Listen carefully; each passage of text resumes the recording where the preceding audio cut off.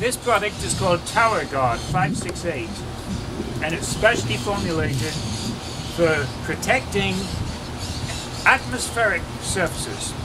A lot of the products we make are made for underwater applications.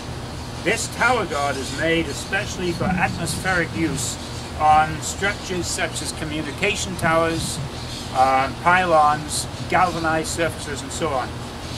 It's especially tolerant of tight rust, even wet surfaces, because in practice very often these are not well cleaned before they're painted.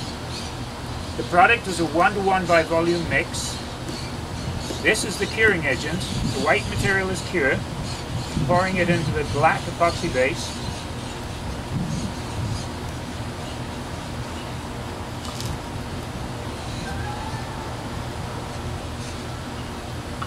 It has been made especially tolerant of bad surfaces, like I said.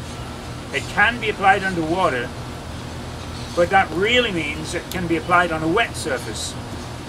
So we're going to mix this up, and you'll see it turns a uniform grey, which is similar to the appearance of a galvanized surface. So repairs made don't stand out, look particularly ugly.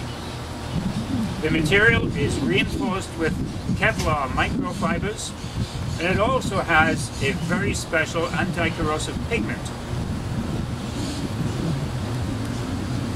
So if you'd wet the surface, please. That's fine.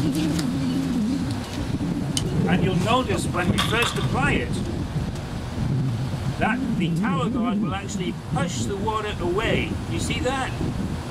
It'll actually push the water away from the steel, because it's designed so the Tower-Gard itself wants to wet the surface more than water wants to wet the surface.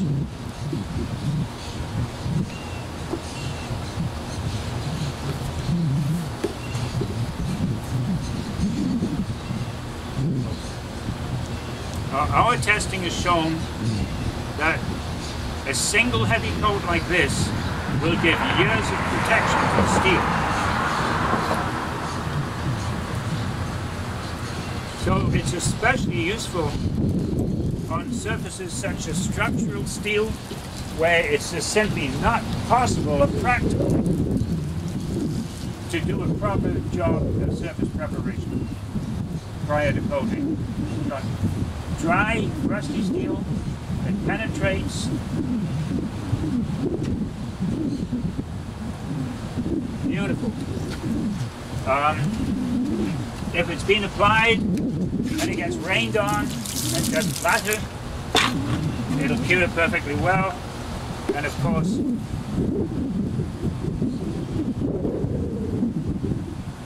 there it goes.